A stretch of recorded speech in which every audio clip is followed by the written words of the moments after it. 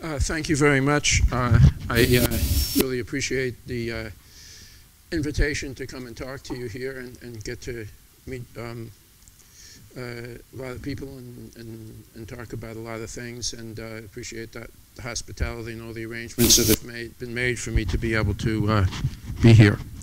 The talk that I'm going to give really represents the work of a lot of other people. People at NASA centers, some people in academia, some inputs from other government agencies. So they really prepared all did all the science and really prepared their presentations and the visualizations, and I get to have the privilege and the fun of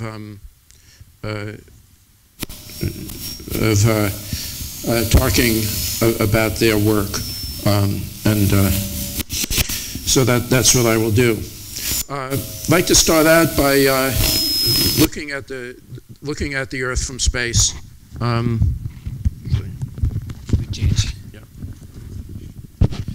Looking at the Earth from space, and what this does is it shows the Earth in daytime using the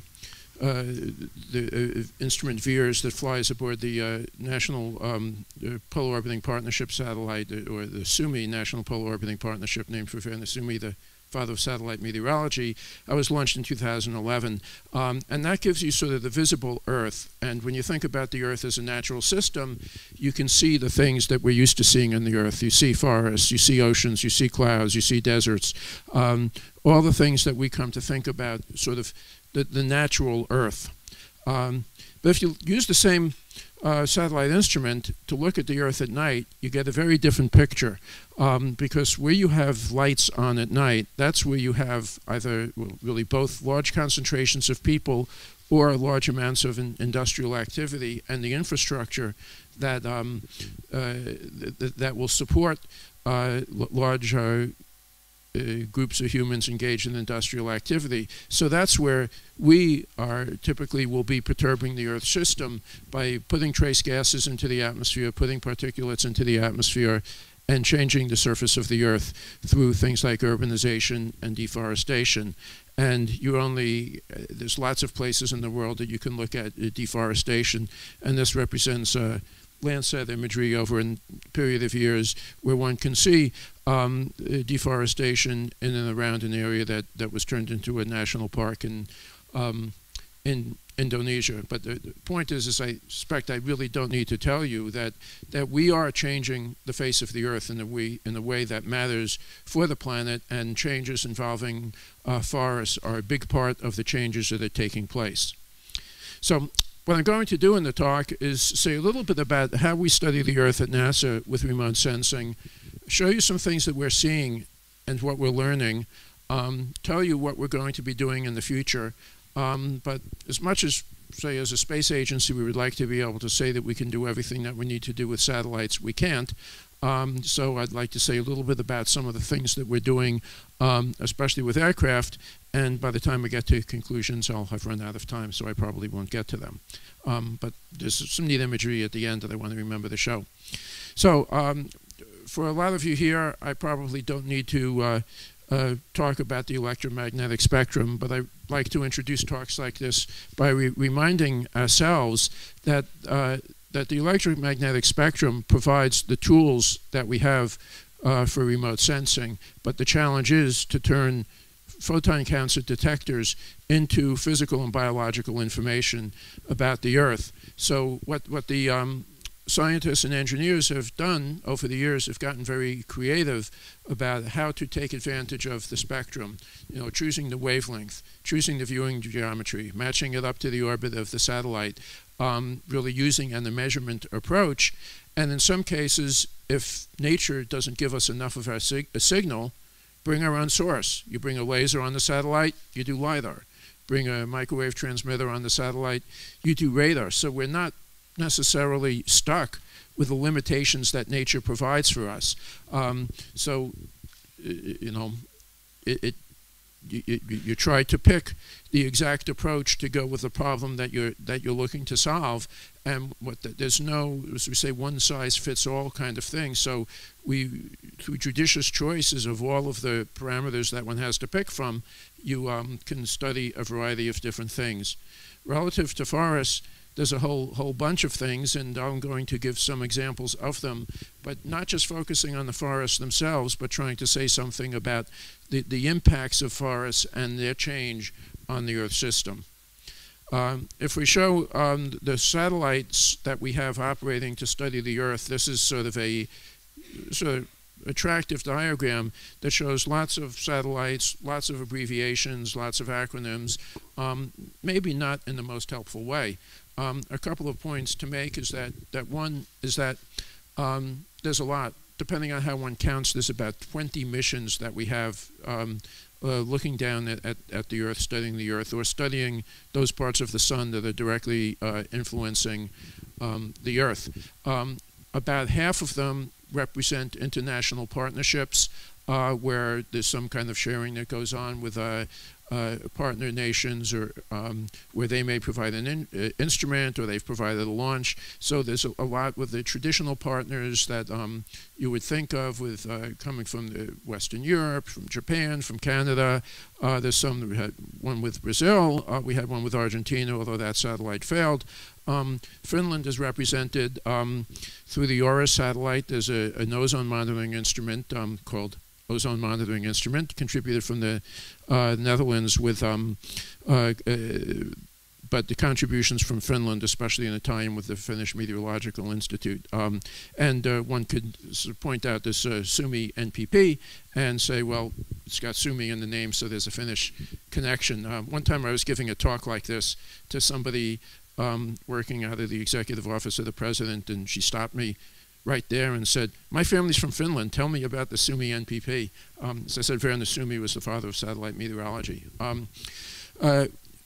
This is a mix of small satellites with one instrument, big satellites with about 5 instruments, old satellites. I think the oldest ones here launched in 1999, new satellites, the newest one here launched in 2015. There's instruments aboard the International Space Station, and one of them, Grace, is actually 2 of them. It's 2 satellites that fly in close proximity.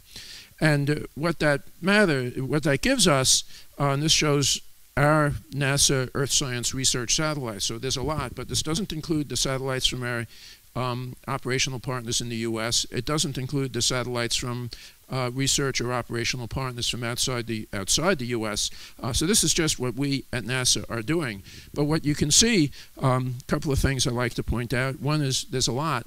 And especially since most of the satellites are in polar orbits, that means that we're getting good coverage. There's really no part of the Earth that we can't see with the satellites that are looking down.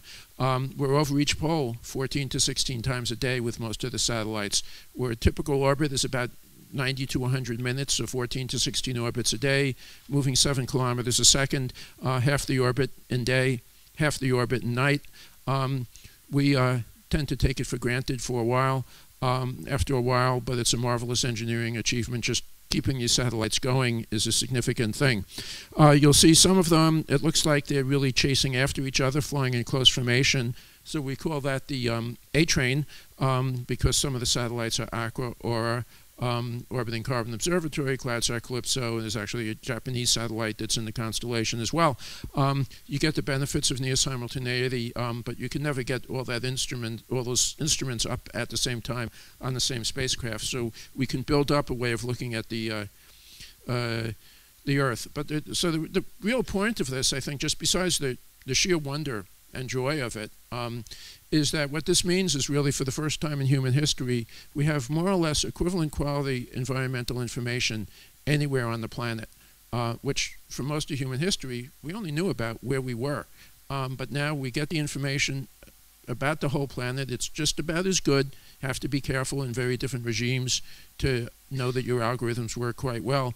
But especially some of the hardest areas to observe tend to be the most vulnerable ones, or ones that are most subject to change, and are frequently really in areas where either hard to work in, not safe to work in, or the infrastructure is lacking.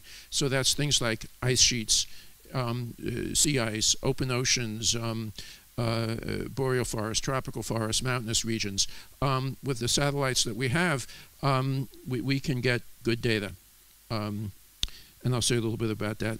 Launches are important, 10, and 9, this shows 8, one of the last 7, big launches that we had. 6, you get a little bit of a countdown too. 5, This is the soil moisture 4, active passive 3, satellite that 2, was launched from the west coast to the U.S. a little over about a year and a half ago. You might think it all starts with a launch, but it really starts long before the launch. Something else I like to emphasize is that getting data out there and making data available is a huge part of what we do. We make our data publicly available.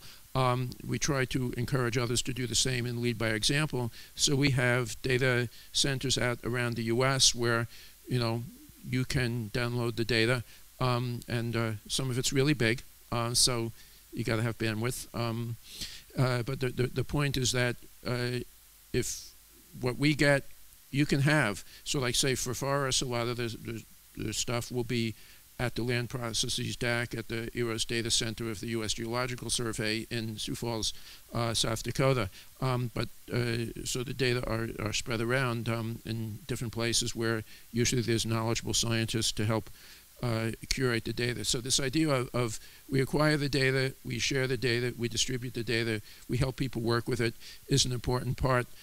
Data shared are much more valuable than data that are not. So what are we seeing? What are we learning? So I'll just give a few examples. I mentioned the SMAP satellite for doing soil moisture. So we launched that a year and a half ago, and very quickly we were able to demonstrate that we were measuring soil moisture.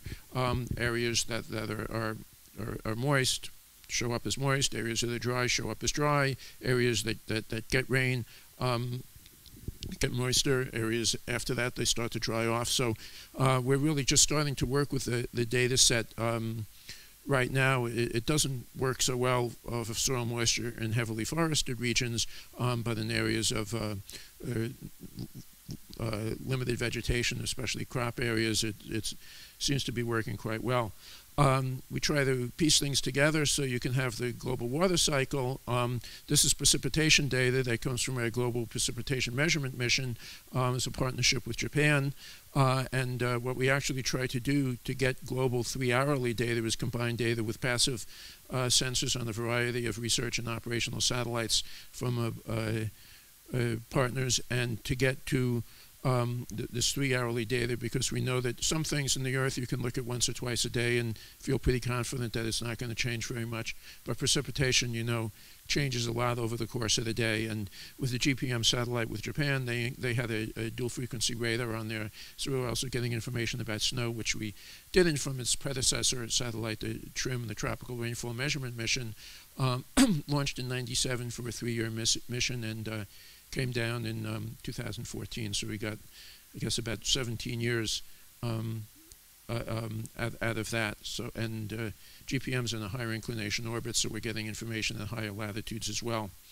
And we also launched about a year and a half ago, I guess 2 years ago, the Orbiting Carbon Observatory to measure carbon dioxide in the atmosphere.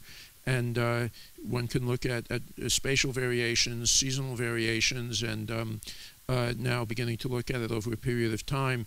Carbon dioxide is the primary greenhouse gas that's contributing to planetary warming, and one can look at the changes that are taking place in that over a period of time. And I'm not going to go through all of this, but this is an idea that we're looking at pieces of the water cycle, we're looking at pieces of the carbon cycle, and a lot of the Earth system science that we try to do is to piece those together into integrated stories.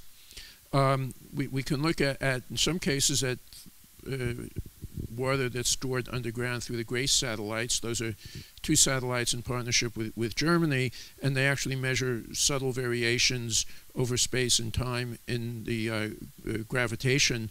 And the only thing that really changes gravitation with time relates to the changes in the mass of the Earth below. And the only real thing that changes the mass of the Earth below is changes in water storage or changes in ice.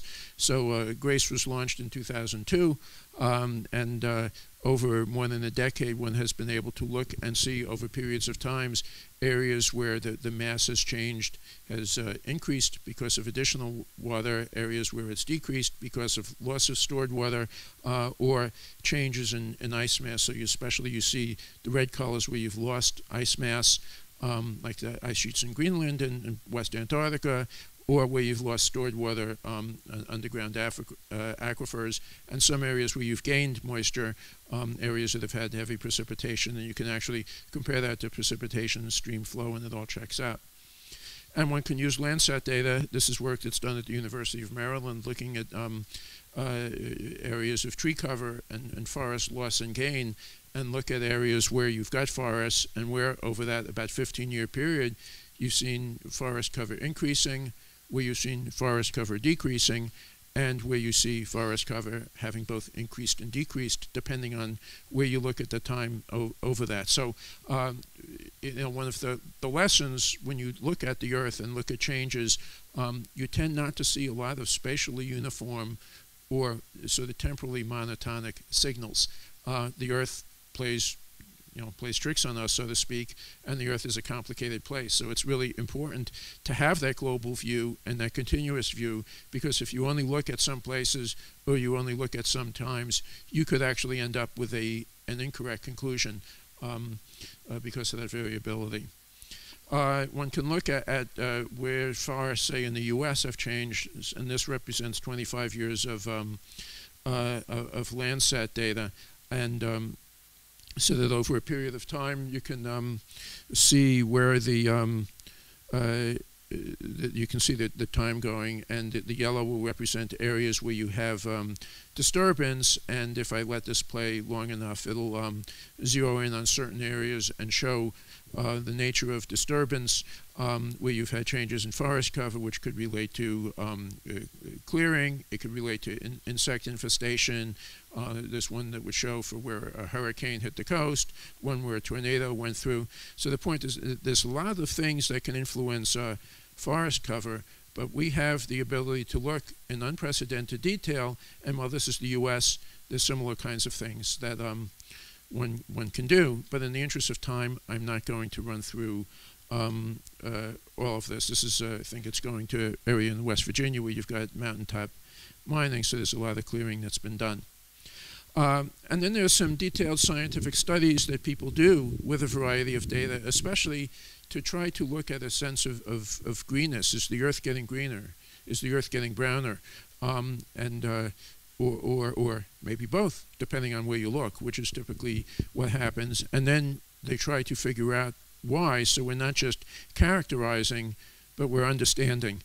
Sort of the mental model is we characterize, we understand, and then ultimately we'd like to be able to predict.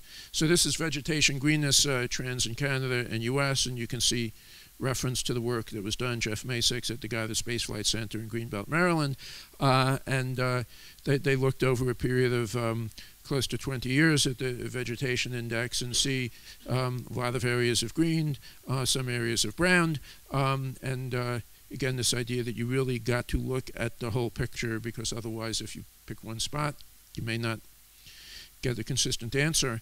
And then there's some other work that's been done more globally. I think Ranko Mineni at the Boston University in the US used sort of multispectral data, especially from MODIS instruments that we fly and the predecessor AVHRR instruments, and they're looking at CO2 fertilization, explain some of it, but it's a complicated picture in some areas. You're changing the land cover, so there's less or more stuff to grow. But it's hard enough to understand, but the fact that we have data helps us.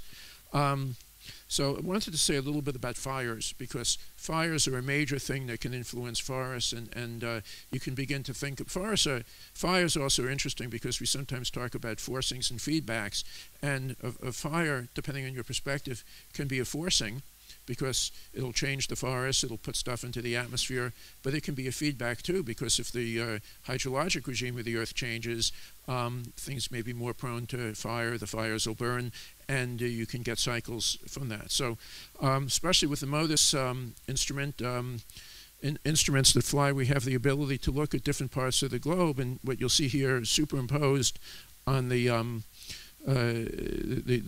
vegetation index will be the red squares where the fires are, and depending on where you look at the points that you can see where the forests are, and especially when you start looking at places like Africa, South America, or parts of Southeast Asia, the ability to really characterize in a quantitative way where fires are, and then begin to think about what that means for the forest, what that means for all the other parts of the Earth system. That's something that we've really never had before, but to have that consistent and quantitative data is important.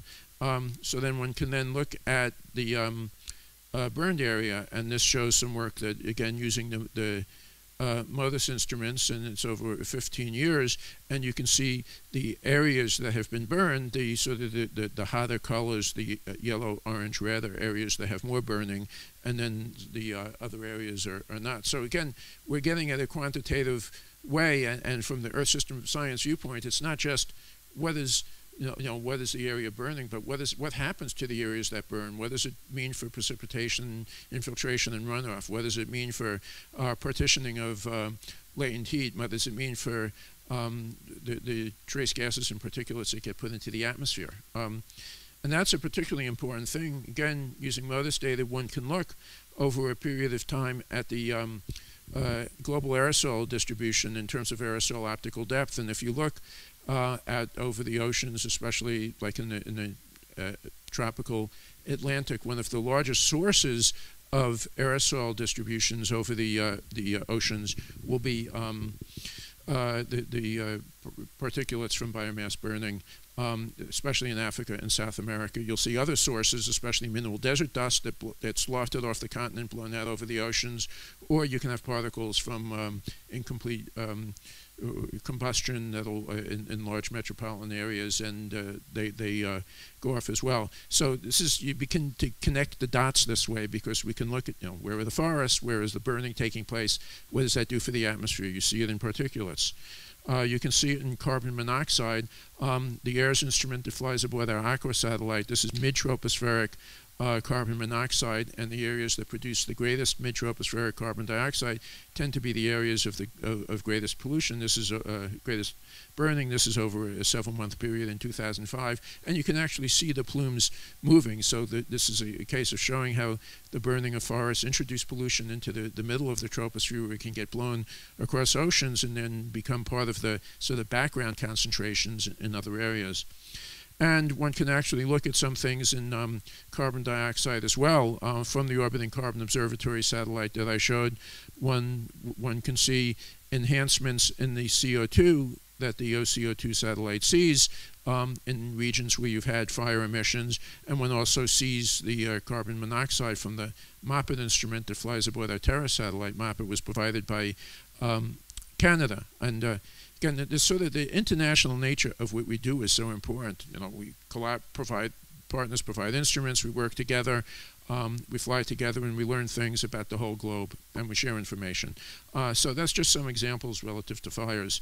For the global carbon cycle, because the carbon cycle is so critical in terms of the anthropogenic forcing of climate change. That's what the nations of the world got together in Paris last year at the UN Climate Convention to agree to have voluntary limits. So what we're trying to do is to determine information about quantitative aspects. We have something that we call a carbon monitoring system program. Now, we're not really going to do a whole carbon monitoring system, but it's designed to sort of help demonstrate some things. So we're trying to get information about biomass, especially above ground biomass and on land, fluxes, how is carbon exchanged between the surface biosphere, land and ocean with the atmosphere, and some scoping and then user engagement efforts. So we've had a flux pilot that we really tried to look at using observationally constrained models, because if we can begin to understand where the vegetation is, what the vegetation does, what drives the vegetation, and now begin to look at the CO2 in the atmosphere, and we can do ocean biology as well using MODIS instruments. We can back out what the infer where carbon is going, so the net flow from land to atmosphere, where it's atmosphere to land, and try to understand how that changes with time and will change with the future. Biomass pilot, we try to use sort of a combination of satellite data, but also local airborne LiDAR data to try to get information about vegetation canopy. But the idea for us at NASA especially is to work towards scaling things up. So we've had some significant LiDAR studies that have been done in Maryland, especially Western Maryland. We had some work in Sonoma County, California, and we've also had some work that's been done in Indonesia that some people have done there in terms of trying to get data so that we could get some information to look at biomass there. So we last year solicited some more for our carbon monitoring system and have another solicitation that we hope to be putting out before too long. So what about the future? I showed a busy and complicated chart before about what we've got now, and the one that we're going to do in the future is just about as busy and complicated. And there's some things that don't even show up on this one, like some CubeSats that we're going to be launching largely for technology. You can see who our partners are on this, because there's, again, about half of these things that we do with others, and maybe half or maybe less than that we're doing ourselves. And in the interest of time, I'm not going to go through all of them.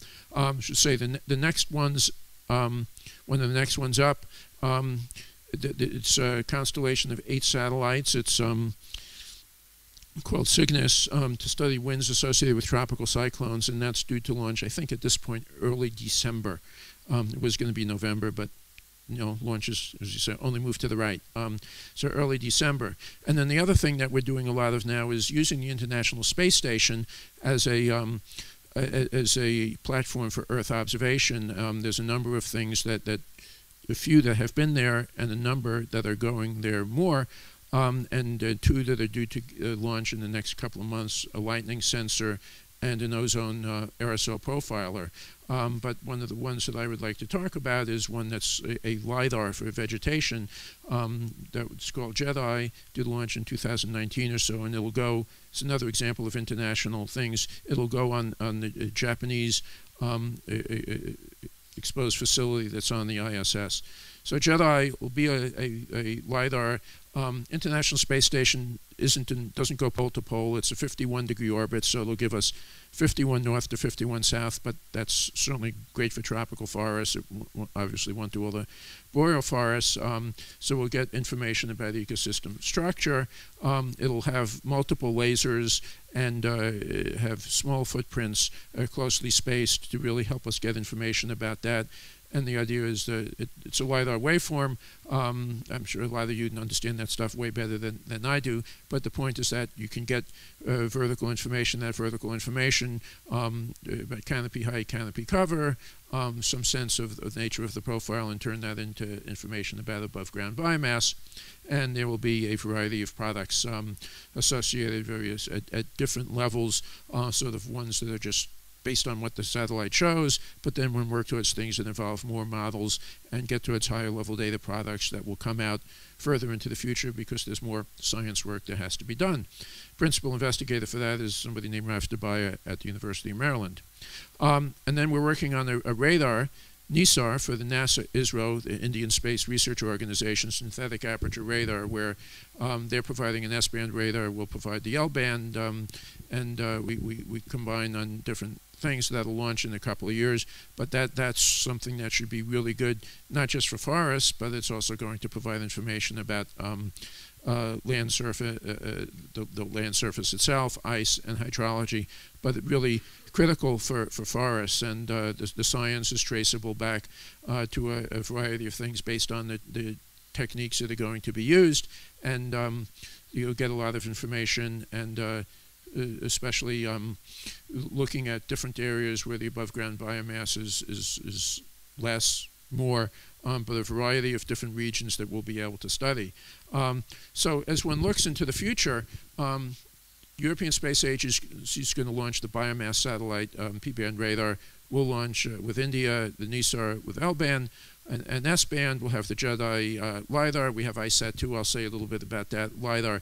So lots of opportunities to collaborate, to understand, how do we intercompare? How do we work calibration and validation? So we had a workshop in Washington a couple of months ago where people really got together and have been talking about some of the things that we'll get to do. So it's a great example of the opportunity for calibration and validation, because multiple providers, multiple partners, but especially when you start dealing with these land things, every place is different, and it's important that the calibration and validation that we do be appropriate to the unique geochemical or biogeochemical and geophysical environments. So that's something really then that all the nations of the world can participate in.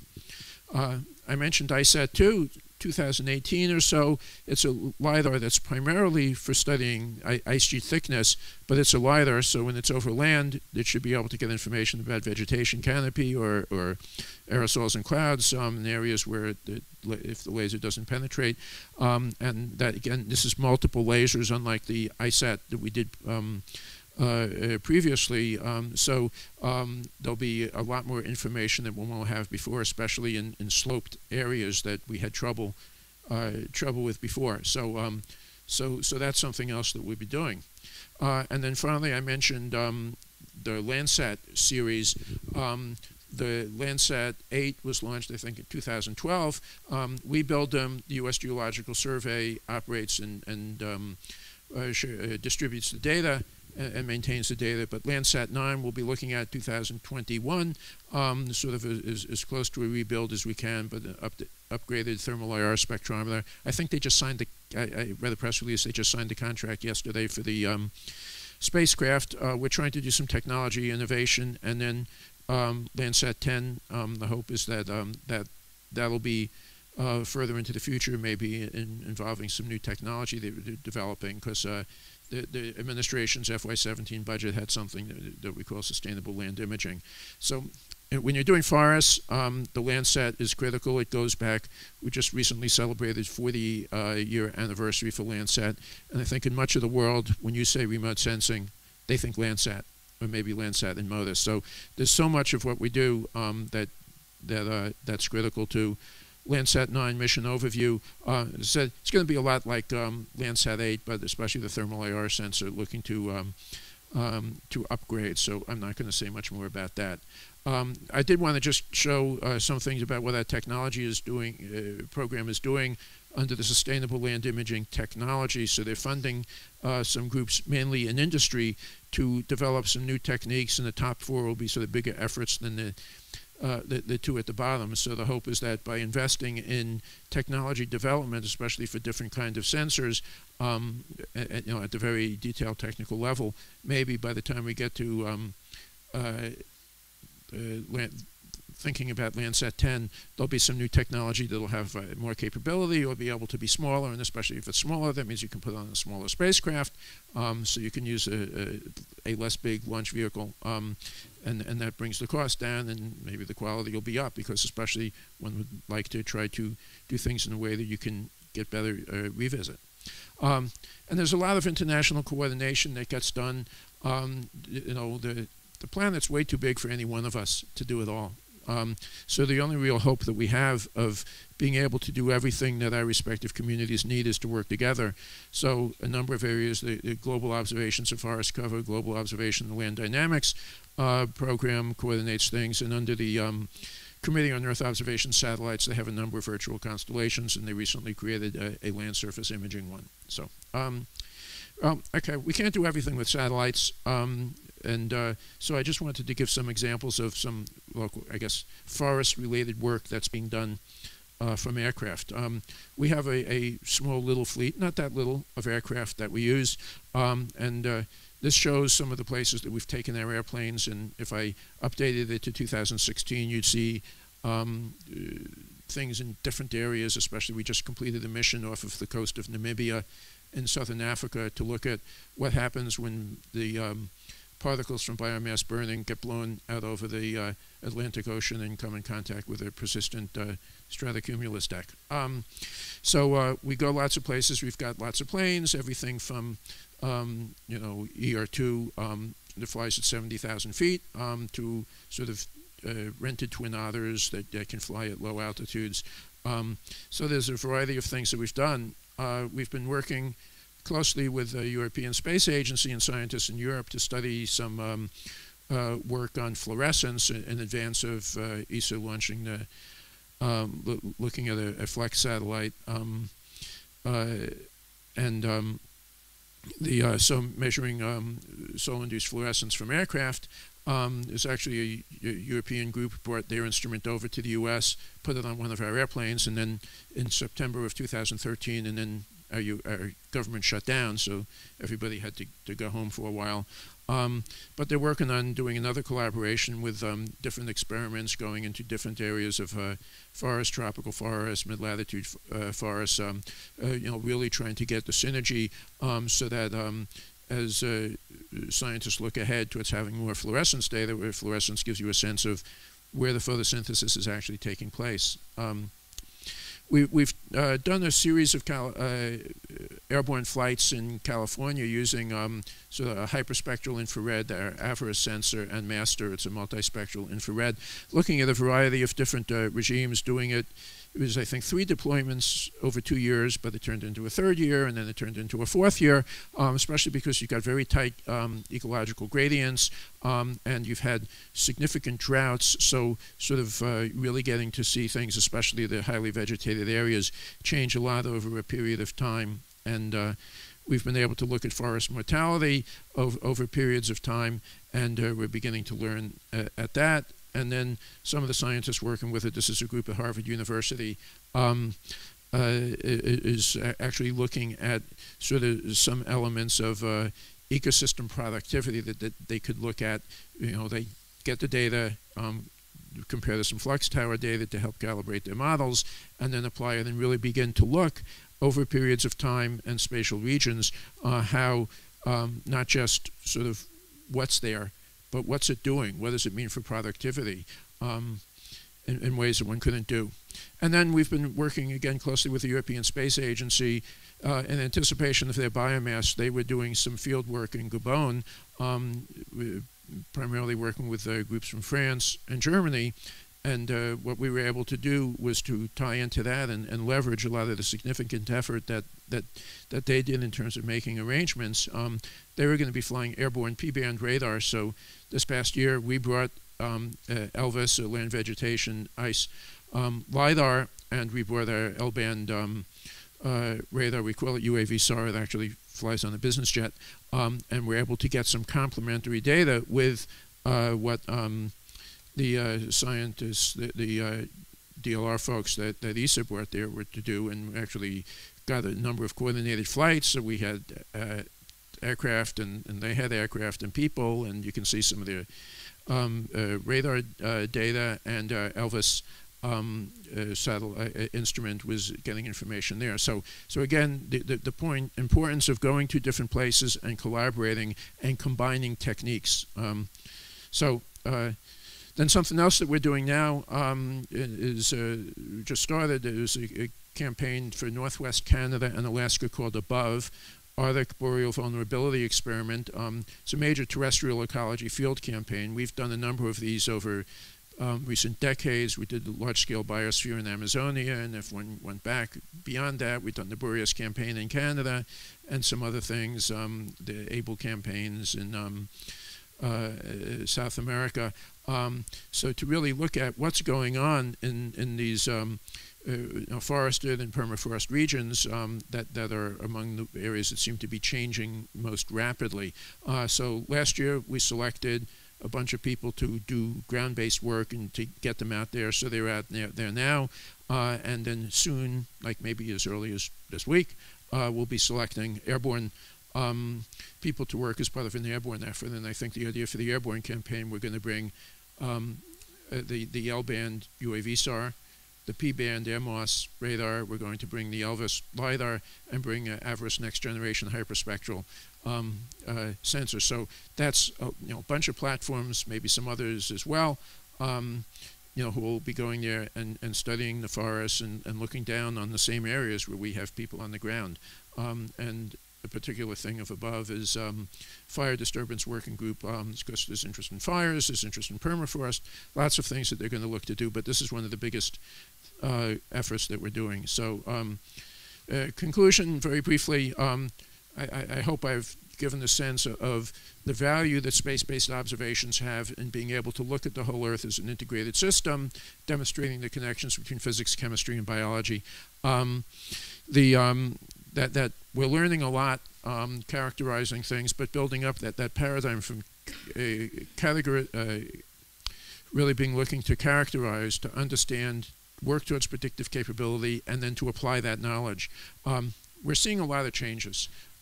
Because we have that ability to look at the whole planet in a sustained way and pick up the spatial patterns and the temporal changes, as I said, which tend not to be uniform or monotonic. This is important stuff that we're doing. It's, you know, for those of us who are in the business, I think it's just a great joy for us to do something that's great science, leverages the best of technology, really finds a way to bring all the peoples, nations of the world together, addressing science that's important to us, because this is a science that helps us all make better environmentally informed decisions for the future, which is so important to our collective future. As I said, we can't do it all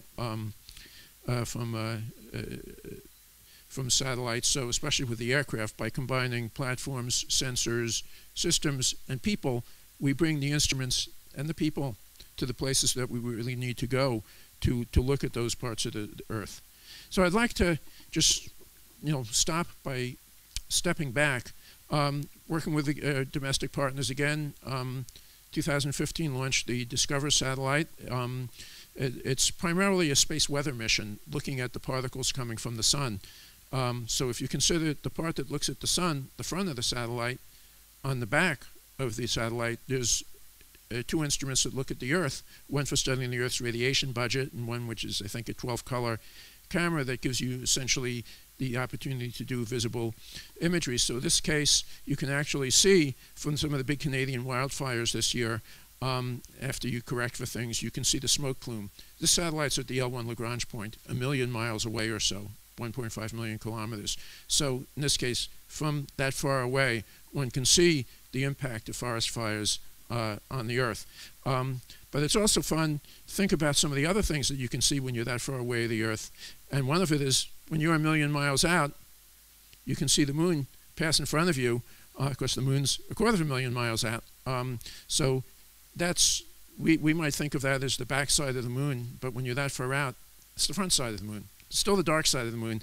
But it's an example of the power of remote sensing to let us look at the Earth in ways that we haven't been able to look at. You know, a lot of things we're familiar with, but that's an example. There's still new things, you know, new viewing techniques, new geometries, new ways of looking at the planet.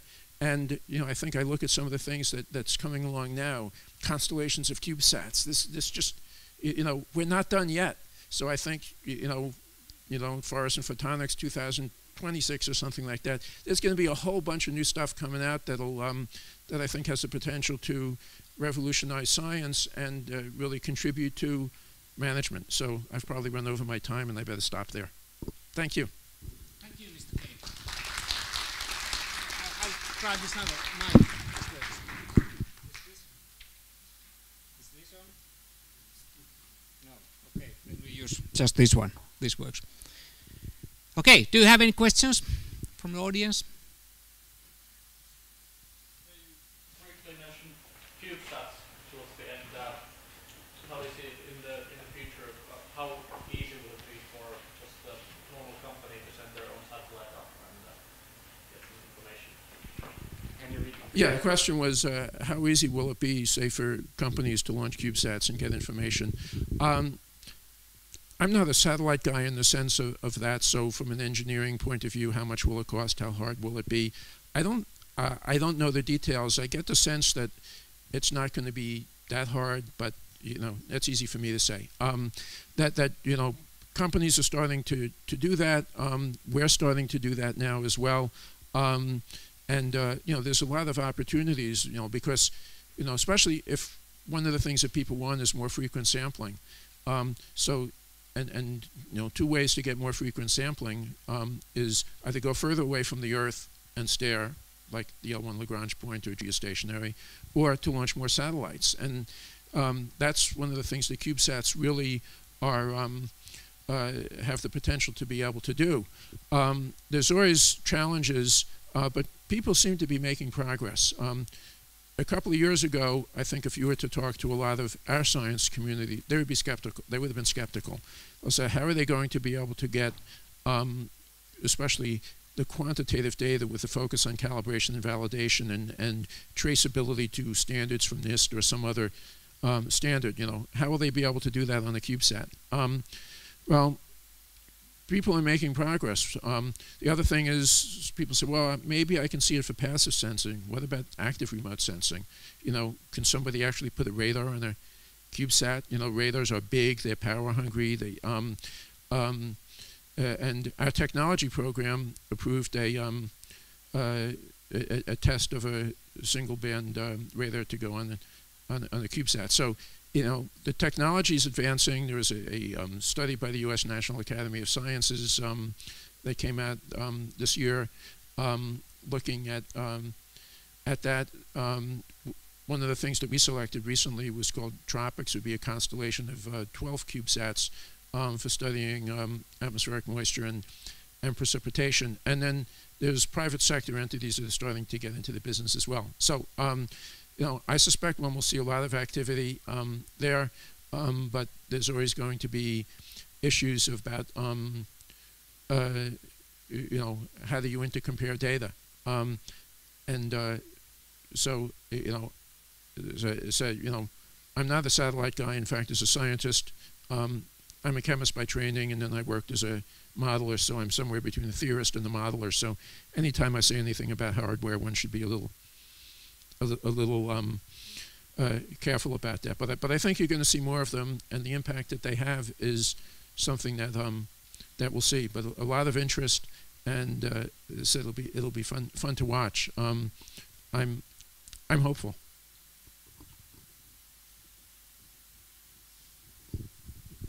Any other questions? May I ask one thing? Is there any thing that you would like to measure or like to know, but there is no sensor or technology to get it right now? Or is the technology already advanced enough that you can measure anything you like? Yeah. I mean, there's certainly some things that are hard for us. I mean, with the exception of what I mentioned, the gray satellites for getting like stored water. It's very hard for us to do things under the surface. You know, we can do sea surface altimetry, which gives you a sense of integrated heat content of the ocean. You know, and there's some things that we're just unlikely to be able to do based on what I know. You know, if you really want to know the vertical temperature profile of the ocean, you probably have to actually put some things out in the ocean. You know, we can do soil moisture for sort of root zone soil moisture. If you want soil moisture further down, that may be hard to do from satellites, but, you know, some things also that you don't necessarily have to observe directly, you can try to infer from a bunch of observables, and you have a model or a data assimilation system, and you say, maybe we don't actually need to observe it. But some people talk about stored carbon in soils. You know, that's something that I think that we have a lot going on. But you know, it's always the challenge. Some things it's you know, for ocean biology where we've been doing things with MODIS, but especially in coastal regions, harmful algal blooms. There's more that you can do, but there you really want a higher spatial resolution, and you want higher temporal resolution. So we're working on a satellite called PACE to launch in 2022 or 2023 that from a low Earth orbit point of view should help, but that doesn't do the staring. So some other, but you know, we don't have to do everything. Like from the point of view of studying ocean color, to get the temporal sampling, the first geostationary satellite that was done by the Korea. That's going fine, so they're talking about the second one. Now for geostationary, you really want a ring of about 5, because, you know, if we do one, we typically, in the US, that'll be over the Americas. Europe will tend to do things over Europe. They can work for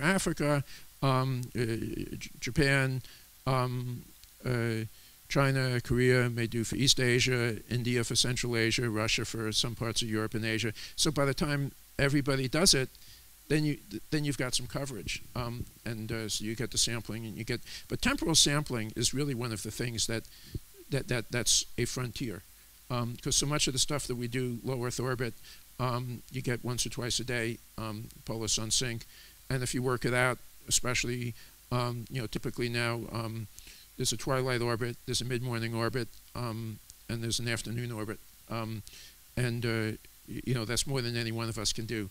But that's there, even if you can see it day and night, that's 6 times a day. And then for things like land imaging, Landsat's a 16-day repeat, but with 2 Landsats, we've been getting to 8-day repeat. People would like more than that. So the temporal sampling, it's not necessarily something that we can't do now, but it's hard to do. So it's a variety of things. Okay, thank you. So there is still room for improvement and further development.